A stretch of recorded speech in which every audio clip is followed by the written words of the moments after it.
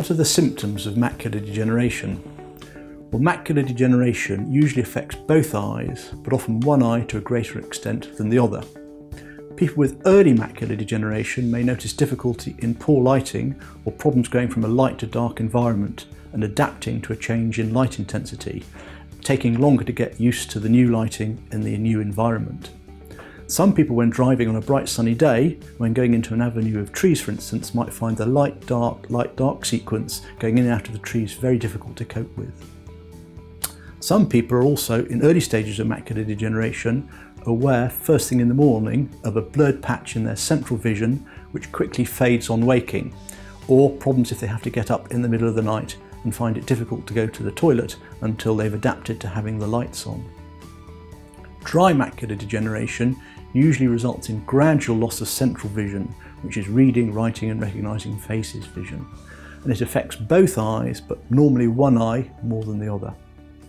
Sometimes the reading is difficult due to the print becoming patchy. Some patients with dry macular degeneration also notice some distortion of vision, with straight lines or the horizon at sea looking a bit crooked. Dry macular degeneration causes a gradual change in central vision, but wet macular degeneration usually causes a sudden blur or distortion of central vision in one eye and requires urgent attention.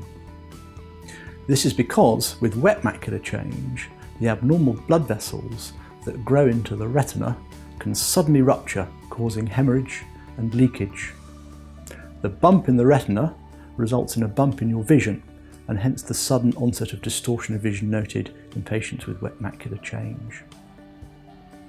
Sometimes, unfortunately, as wet macular degeneration usually only affects one eye at a time, the symptoms can go unnoticed if the unaffected eye has good vision and may only be brought to your attention when you happen to cover your good eye and then realise that there is poor vision in the affected eye.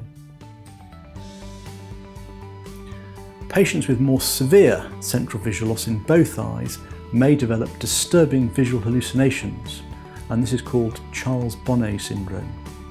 These can take many forms and range from coloured patterns to fully formed images of people and objects.